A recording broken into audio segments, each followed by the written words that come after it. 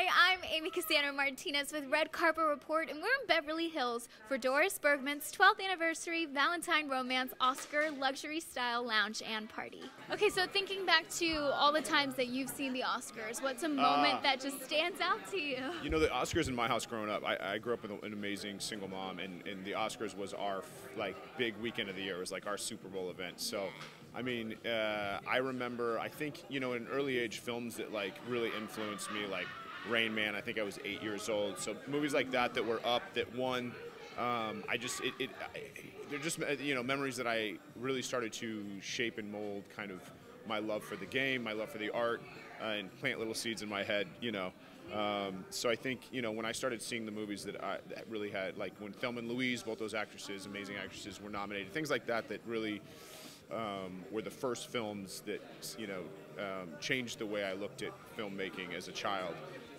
And yeah, I used to, you know, watching all those with my mom, and so the Oscars were a big weekend for us, for sure, for sure.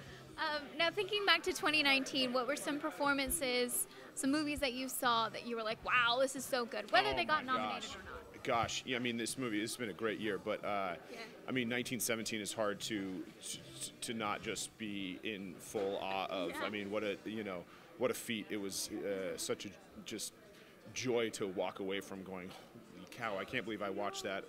And then, you know, then you watch a movie like Once Upon a Time in Hollywood and just like end up giggling after every scene. And it's one of those movies you want to like watch and then rewatch and rewatch, because you know, there's just little nuggets throughout the whole thing. And then you see a movie like Parasite that just blows you away in a whole different kind of way, you know, and then your head just sort of turns at every scene and goes, you know, and you're on a whole new journey as it unfolds. So it was just a really, I thought, incredible year for film, and all very different, you know, which is what we all love about this crazy game that we're in. Yeah, completely. What is some advice that you would like to give actors that are just starting out, trying to make it in the industry? Worry about the craft. Don't worry about your headshots or your color, your resume paper, or your this, that, or the other thing. Worry about the craft. Spend your time in class. Get better as an actor. Make your toolbox as full as it possibly can be, and just be prepared as you possibly can be for the time that opportunity comes. So yeah. Now, fast forward to tomorrow. Yes. What are you doing Oscars night? You know, me and my family are just laying low. I'm in the middle of a crazy film production right now where I'm shooting all night shoots. So my schedule's sort of flipped upside down. So tomorrow will be a day of studying for me, and then enjoying, you know, snacks and the Oscars at night before I gear up and get back to work on Monday. That's awesome. So, yeah. That's awesome. Well, thank you so much. Thank you. Good Cheers. luck. Thank you.